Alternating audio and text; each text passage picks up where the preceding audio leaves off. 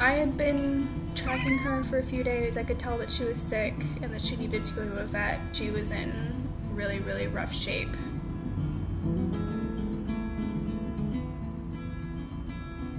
She was like skin and bones. I think I was keeping tabs on her for probably about 4 or 5 days before I was actually able to catch her.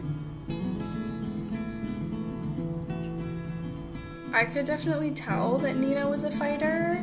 She did almost bust out of the box that I had her in my car.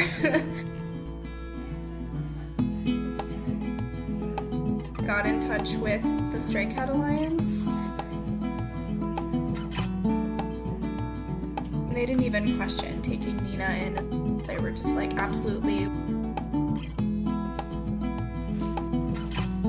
They pretty much took care of everything else. That was incredible of them, but that's just what they do. They save cats.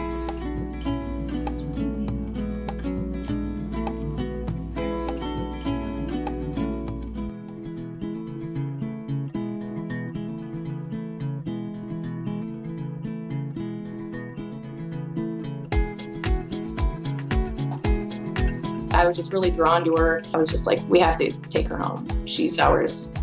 When we had decided on her, the woman got this really emotional look on her face, and she was like, she really deserves that. She really deserves like a nice home. And I was just like, okay, well, she's gonna get one. We had no idea that she had been through such a hardship. We named her Dinah. We wanted to give her a new name for her new beginning. She was definitely a little more scared than I had expected her to be, but that is totally normal for any cat, and especially one that's been through what she's been through.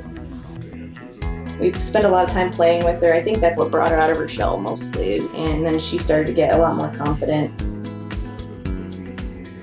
She's been settling in nicely. She doesn't really hide anymore unless she's exploring.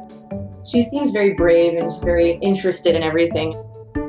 She's all about laying flat on her back, and she likes to get belly rubs. She likes to lay on our love seat, and she stretches out completely when she's sleeping. I think we might have to get a bigger love seat because when she grows up, she's going to be too big. I think she likes playing with her dad more because he gets her pretty riled up.